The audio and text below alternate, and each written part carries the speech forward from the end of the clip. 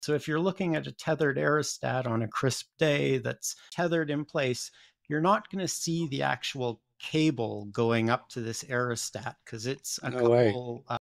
it's less than a centimeter thick sometimes. Mm. They Yeah. use metamaterials for these cables too.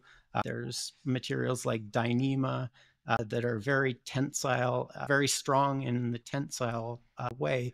So they'll actually hold this large aerostat in place while the buoyant lift of the craft itself is what's providing the time on station. The PTDS does it. You can have larger aerostats that are also tethered.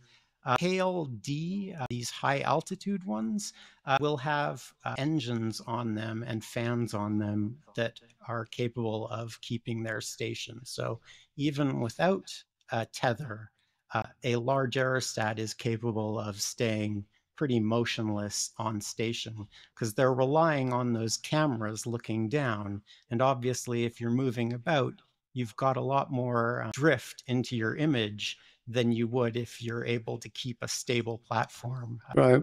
To Are any do of these that. technologies, could it have been some sort of anti-gravity